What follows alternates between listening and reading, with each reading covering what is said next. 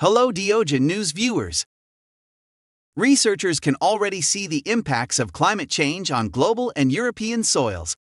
For instance, according to the latest report on climate change, its impacts and vulnerability in Europe by the European Environment Agency, EA, soil moisture has significantly decreased in the Mediterranean region since the 1950s and has increased in some parts of northern Europe.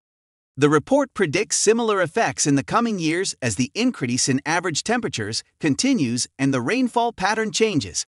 The ongoing decrease in soil moisture could increase the need for irrigation in agriculture, along with potential dramatic impacts on food production, leading to lower yields and even desertification. A total of 13 EU member states have reported being affected by desertification.